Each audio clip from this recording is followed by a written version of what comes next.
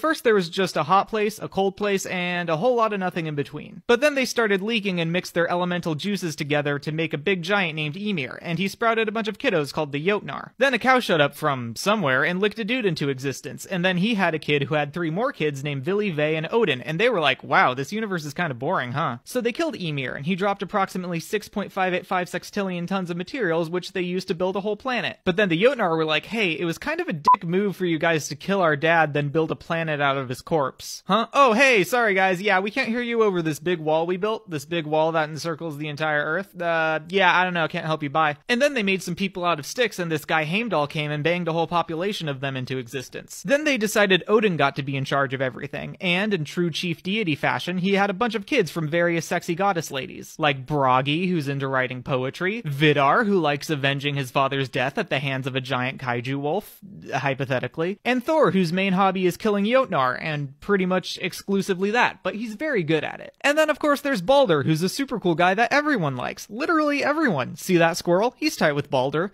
That rock over there? Balder helped him move his couch last week. Sometimes he has bad dreams, but don't worry, it's probably fine. Nothing bad will ever happen to Balder. Meanwhile, Odin decided he wanted to know how to do smart people things like reading and destroying people at trivia games. So he traded his eye to a guy named Mimir for a sip of his magic pool water.